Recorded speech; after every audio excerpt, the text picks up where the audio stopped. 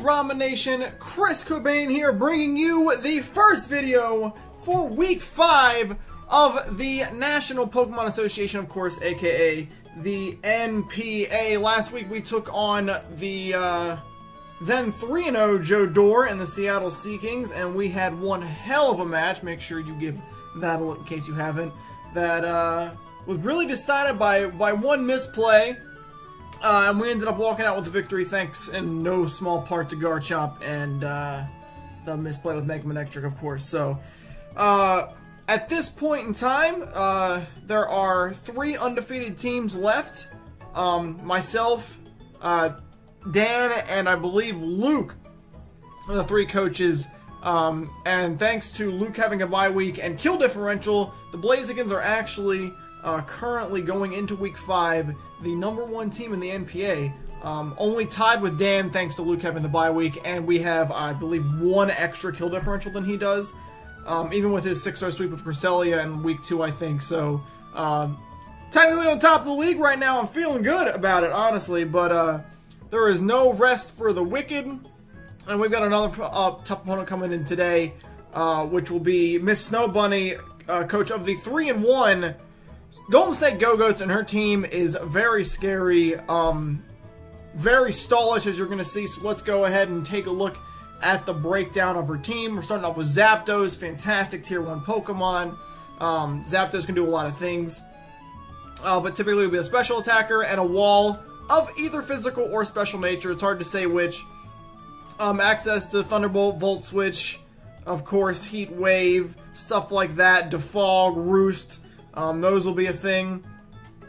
It's her best hazard removal by a long shot, and possibly her only one, except for Rapid Spin Cloyster, yes. So, expecting this thing to show up. It's probably her best overall Pokemon, or maybe her second best overall Pokemon, and it's definitely can do some work to my team. Might expect some Hidden Power Ice for some Garchomp, for some Gligar, so we'll see what happens. But it could be a problem.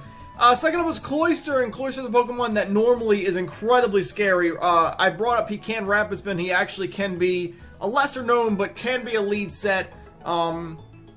Very physically defensive, base 180. Even when he's not invested, he's very bulky on that side. He actually has access to, I believe, spikes and toxic spikes. Correct me if I'm wrong there. But Rapid Spin, of course, and all that stuff. And it's known set, of course, the Shell Smash set, whether that's White Herb or Focus Sash, one or the other. Icicle Spear with Skill Link, Rock Blast, Ice Shard, access to Hydro Pump to be mixed. At +2, that's going to hit hard. It's very possible she brings it. I'm not very scared of it. We do have Jirachi on our squad, and all steel types essentially, especially one as bulky as Jirachi, is going to handle that Cloyster with no problem. So, she could bring it. She could fear Jirachi too much to bring it. We'll see. But we'll see what happens. Third up is Snorlax. Snorlax is a pain in the butthole. Pokemon I very well know. I use him quite often in UU as well, and I faced him quite often being a UU battler as I am.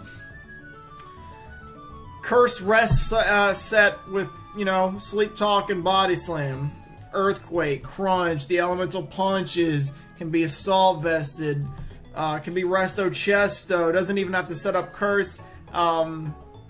Incredibly specially bulky, one of the few Pokemon who actually has a chance of switching in on Exploud, which it can, by the way. For that matter, and that matter alone, I'm 100% expecting Snorlax to be on the team this week. And of course, Body Slam Strats if she cares to run that paralysis potential. The only counter I have that is Rotom.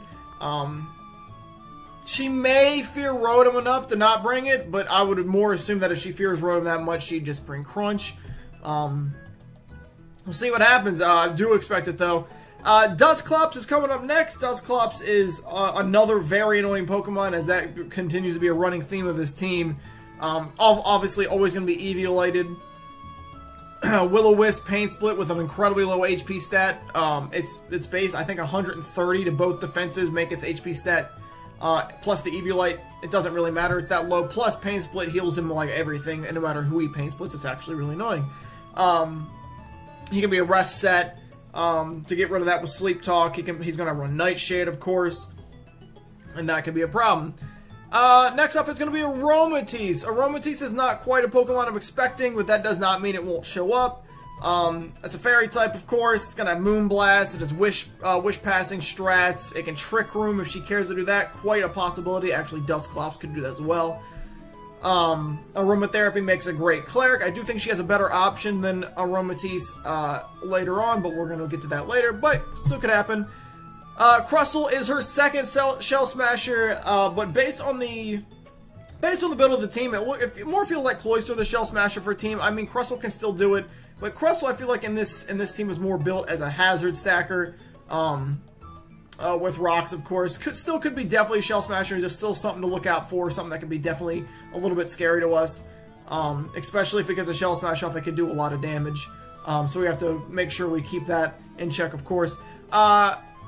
Probably her best Pokemon coming up next is her Mega. That'll be Mega Slowbro, one of the best Megas in OU. Very good pickup for her, very stally, another very annoying Pokemon. Does lose Regenerator. Which is a downside. In fact, I think at the point in which I'm recording this, regular Slowbro is more popular in the OU than the Mega is, but that doesn't mean anything for Mega. It's very strong, very powerful. Calm Mind, Slack Off, of course. It has a multitude of attacks it can run, including Scald, Psy Shock, Psychic, Fire Blast, Ice Beam, stuff like that. Also susceptible to being a Trick Room team. Could be very scary, so that's something we definitely have to look out for, but it's a possibility. Next up, though, is Umbreon. This is the one I said would probably be a better option as far as a Cleric and Wishpasser can go than Aromatisse. I do have Jirachi. I feel like Aromatisse is a meh decision to bring, but that doesn't mean she won't bring it. But Umbreon does the jobs just as well. Of course, Wish Passing, Clericking, of course. I can do that well. It can be a setup sweeper with Curse and Payback or Foul Play. More Payback with Curse set, but can have Foul Play as well, which can really punish a lot of my physically attacking Pokemon such as Garchomp and even Virizion. Since Virizion's physical bulk is not that great. Can definitely be a pain in my butt, and I somewhat do expect it. Next up is Goodra. Goodra is typically Assault Vested. It can do a multitude of things. It's a really good physical attacker. It's a really good special attacker. It can be mixed as well. If he brings it, I 100% expect Earthquake. But that's not a guarantee. We'll see what happens. If it comes, I'm assuming it's probably going to be mixed. Something along the lines of like something with like Dragon Pulse and Earthquake and possibly Power Whip for like Slow King. Maybe like Sludge Wave or Fire Blast for Celebi. Possibly, but we'll see what happens. Could come, not sure. Mascot of her team is going to be Gogoat, of course. Gogoat is a pretty good special wall. It has access to Milk Drink, one of the few Pokemon that do. Horn Leech is a really good stab attack. It can run Bulk Up, and Bulk Up plus the special defensive set makes it very bulky on both sides and allows it to hit very hard, along with having a move that heals it with Horn Leech as it wrecks your team, so that could be a problem. I do have answers to it, but it's definitely an option and could be very scary. And rounding off her team is our final Pokemon, which is going to be Kling Clang, another Pokemon I know very well myself. Of course, Shift Gear, Gear Grind, not jokes, very scary. It can learn Wild Charging around return. It can be a substitute set. If this thing subs up a Shift Gear, it could potentially do a lot of damage to my team, and it's another thing I have to definitely look out for, just in case she brings it. Alright, so moving on from there, it is time now to look at our team and what we're running and why, of course. And starting off with the team, this is not my team, this is actually trade fodder, and it's just, oddly enough, Garchomp is the one sitting there. Starting off my team this week is, I believe for the 4th straight week, MC Hammer the Garchomp, and he's running basically the same stuff we've been running on him for a long time because it's proving very helpful. He is very strong and he's very big on my team, and one of the league leaders in kills, one of the league's top Pokemon in general, and he's running basically the same stuff every week.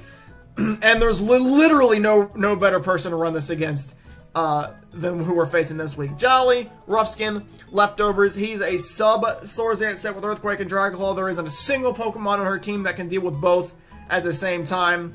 Slowbro will be her best bet.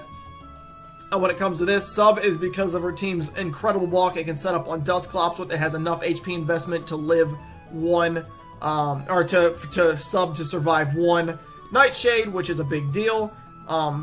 It can stop things like Slowbro from Toxicking if it wants to run out. Umbreon for sure as well. Aromatisse as well. She's got a lot of stall, a lot of potential set up here, or catch a Aromatisse on a wish, stuff like that. But if we can get up a substitute against something, preferably, probably like the Dusclops, we can set up Swords Dance and start going ham. This thing's EVs are 172 HP, 92 attack, because the 172 HP, as you can, well, his HP's 400, it allows him to live one, or allows the substitute to live one Nightshade without breaking, so we can set up with that. Leftovers help the other way. 92 attack, because the rest of it is 244 speed, which allows it to outspeed, of course, max speed Zapdos, a theme you'll see here shortly. Moving on, the third, I think the second or the third week actually we've run this, and I think in a row as well, and it's the tier 1 pick of our team, and that one's going to be Make-A-Wish, the Jirachi. It's going to be Calm, Serene Grace, of course, and Leftovers as well. This thing will be a pretty big special wall for us, and it is the main counter to Cloyster. Its EV spread is 244 HP, 148 special defense, of course with the Calm nature, allowing it to be very specially bulky, and 116 speed, which allows it to outspeed max speed Cloyster. Thunderbolt, because Thunderbolt will one-hit Cloyster and threaten Slowbro even without any investment. Stealth Rocks, because she's only got the one hazard remover and Zapdos, and he does not appreciate rocks. Toxic, because it helps to wear down her team. She's got 2 Clerics, of course, but 1 Aromatisse. She's too afraid to have Aromatisse in me anyway. And Umbreon can't get synchronized, and of course we'll have ways to switch in on Umbreon as well. And Wish, just in case, it's more of like a last ditch strategy, in case she tries to wear some things out. If we can like get a Wish Pass in on one of her bulkier Pokemon, maybe even Garchomp, something like that, then we will be able to keep their health alive, and of course it's to help itself as well. It's invested enough to live anything from Cloyster, even at +2. It easily beats Cloyster, even if it switches in on him, and can actually take 2 +2 Hydro Pumps, assuming it's not invested in special attack, which I doubt it would be. Moving on to the third pick is the Pokemon that finished off last week's battle by Hidden Power Firing the Ferroseed, and that is going to be my Mega Me, the Diancie. I'm pretty excited about this set this week. It's going to be Timid, Clear Body, of course, chaining in a Magic Bounce, which is a stalling Pokemon's nightmare, and of course the Diancieite. Moonblast, Calm Mind, Substitute, Earth Power. So we're not running Diamond Storm this week, but we don't need it. We don't need Protect because this team is so bulky. We can set our Mega in front of a lot of things, including stuff like Snorlax, Dusclops, Aromatisse, Umbreon, probably even Goodra if it's minimum speed, Slowbro, that kind of stuff. So we didn't feel like we need to Protect. Substitute is there just in case. Doesn't absolutely 100% need it, but for certain situations it could be very helpful. And of course we'll be trying to Wish Pass into this sometimes if need be. A Wish from Jirachi almost totally heals it. I think in test runs we did one where Diancie had like 20% health and it literally put it at max health. So that could be a big deal for us. Of course, the plan here, it cannot live one Nightshade because unfortunately its HP stat is just nowhere near high enough to be able to do that. But it can set up in front of a couple of things, mainly the Umbreon, and potentially do a lot of work there, and that's the plan. Earth Power is just for Kling Klang, basically. Can also do some work to some of the other things he's got, just in case. But mainly that's going to be for Kling Klang, just in case we have a way to take that out if it's there. Fourth pick is one of the more surprise ones for me. I knew when we picked him he'd be a big deal, but he's been a very big deal for us as of late, and I love having him on the team, and that's going to be, get over here, the Drapion, and I'm a very big fan of this one. Oh, by the way, excuse me, Diancie's EVs are 92 HP, 236 special attack, and 180 speed, which helps it outspeed, again, max speed Zapdos, just so you guys know. Anyway, getting on to Drapion here, he's going to be a Jolly Battle Armor, of course, for no crits. We don't need a Sniper this week. And Shukaberry. Shukaberry is going to have any damage from ground attacks. That is a big deal against something like an Earthquake Goodra or a Crustle. Mainly, it's going to be for Crustle, possibly Earthquake Snorlax as well, possibly Earthquake Gogoat as well. He's got a lot of potential to use some ground attacks. Excuse me there, a little flash. But Shuko's going to be a lot helpful for us. Knockoff because of the utility, of course. Dusclops mainly, but it can definitely do a lot of work. The only thing that's going to be, you know, not going to be knocked off is going to be the Mega, of course, and Slowbro, who is not, especially without Regenerator, does not appreciate and taking one. We can knock off a lot of potential things. Taunt is a very obvious play here. All the stall, all the bulk, all the healing, everything on this team has the potential to run, or basically on all their sets run status. Defog or Roost, Shell Smash, Curse, Willow, Wish, Shell Smash again, or Rocks, or Calm Mind. Umbreon can Curse or heal. Goodra, typically Assault Vested. Gogoat likes to bulk up and Milk Drain. Kling Klang likes to shift gear, so Taunt is a big deal on him. Toxic Spikes, no Poison type. 2 immunities, Kling Klang and Zapdos. 1 Hazard Remover, Zapdos. 2 Clerics could be an issue, but as long as we can play around them a little bit, and we can actually taunt at least Umbreon, not Aromatisse because of its Aroma Veil, but we can taunt Umbreon as well, and Toxic Spikes can really super wear down, especially if she does not bring Aromatisse and only brings Umbreon, and I can taunt that. We're in business. We're in a lot of business. And Poison Jab to round it off. We debated Swords Dance here, but meh. Poison Jab's more to help clean up with Umbreon. It beats Gogoat as well. That's basically all of it right there. Aromatisse as well would be the bigger one. His EVs are going to be 252 HP, 196 attack, and we have him 16 speed, which allows him to outspeed max speed Cloyster. We could have went for like enough speed to outspeed like a minimum speed Zapdos, but we don't know what spread she's going to run. She could run any amount of, even if it's defensive, she has the ability to run some EVs and speed to outspeed stuff like Drapion specifically, so it wasn't really worth it, so we just went for the Cloyster when we can now taunt Cloyster, which is obviously a big deal and stuff like that, so Toxic Spikes can be huge for us. Please stop doing that, 3DS. Excuse me, guys. I don't have this problem very often. There we go. Alright, excuse me, sorry, technical difficulties, of course. So moving on, it made its debut last week, but unfortunately it never saw the field of play. It was our Chrononaut counter. Hopefully this week it can do something more. Never had the chance last week. It's going to be Virizion. Similar set to last week. Almost exactly the same one, actually, I think. It's going to be Jolly, Justified, Lumberry, Close Combat, Swords Dance, Stone Edge, Leaf Blade. Nothing too out there. Pretty common. It's got a Lumberry, so it can, you know, take a Will-O-Wisp, set up a Swords Dance, maybe a Body Slam from Snorlax, something like that, get burnt by, like, a Scald on a Switch-In from Slowbro, T-Wave from Zapdos, whatever have you know, easy stuff like that. Point of this is to come in, it's our main counter to, or not counter, but our main answer to Snorlax. If we can knock the Eviolite off of Dusclops, there's no true answer to this on our entire team, literally. The Dusclops is the only answer. If there's no Dusclops, this thing can sweep. If there is Dusclops and we can knock off a Drapion, this thing can again sweep after one Swords Dance pretty easily. Stone Edge, of course, for Zapdos.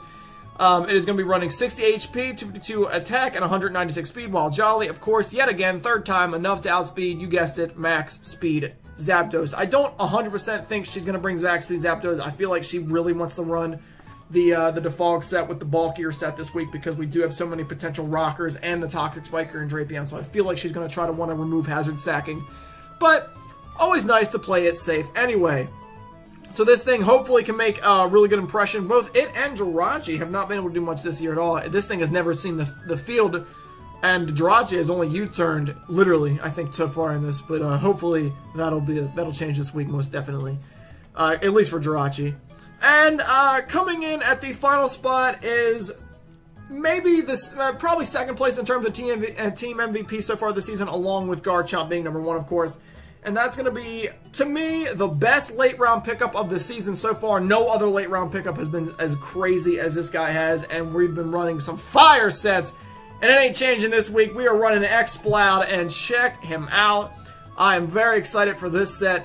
Modest, Scrappy for Dusclops, Chesto workup set. This thing, it could be absolutely devastating. This thing is, it's got Boom Burst, Work Up, Rest with the Chesto Berry, and Focus Blast. Focus Blast is 100% on there for Umbreon and Snorlax alone. It can set up a couple of workups in front of a couple of things, because more likely than not, she will not be expecting the rest at all. Even if she sees the workup, expecting the rest would be out there. If she stays in and tries to wear me down, thinking chip damage is going to be a big deal with anything, like Dusclops, like Umbreon, even like Slowbro or Aromatisse, if I can set up a couple of workups and then, or even 2 or 3, maybe 4 even, depending on the mod, and then click rest, we just completely dominate. That's the point. That is his plan. We've run some crazy sets for X-Plot. I don't even think we've run Specs yet, to my knowledge. No, excuse me, we did run Specs, but the one with the, against Elliot with the Sleep Talk. This thing is 156 HP, 252 special attack and modest, of course, and 100 speed, which allows it to outspeed minimum speed Goodra. Also allows it to outspeed some other things, but it's mainly going to be for the Goodra. No guarantee she runs minimum speed at all, but if she's running the Assault Vest set, that'll be what she's doing. And it's already got enough bulk with 156 HP, so we felt like it was a fair risk to take the little bit of HP away for that speed, just in case. This thing could be a big deal as well. And that's gonna be it. So what we're looking for really this week is we're looking to set up rocks with Jirachi. We're looking to set up Toxic Spikes with Drapion, taunt some things, knock off anything, preferably the Dusclops though, and then basically just move on from there and try to pick up with the chip damage from Toxic Spikes and rocks, with the potential healing from and wearing down from Toxic and the healing from Wish from Jirachi. The plan is to help use these two as support, Drapion and Jirachi, and use them to make our four setup sweepers on this team. Garchomp, Diancie, Virizion, and X-Plot all are setup sweepers, and the point is literally just to wear them down enough with damage, with whatever other sweepers, or with hazards, or with whatever else, and then finish her off with one of our sweepers here. I feel like it's a really good strategy. We definitely have the ability to win this week. I'm not incredibly fearful of the team because our team does eat stall. It will definitely scare her. And hopefully we can get another decent, 3, maybe 4-0 win on our side. Not trying to be, cocky, of course, or anything, but that would hopefully be the plan if everything goes the way I'd like it to. And we can remain on top of the league for another week. But that remains to be seen. We still have to do the match, of course, and she definitely can throw in some curveballs against me. That could definitely throw me for a loop and possibly swing the momentum on her side. So we'll see what happens. It'll be a good match. And of course, you guys can look forward to that tomorrow.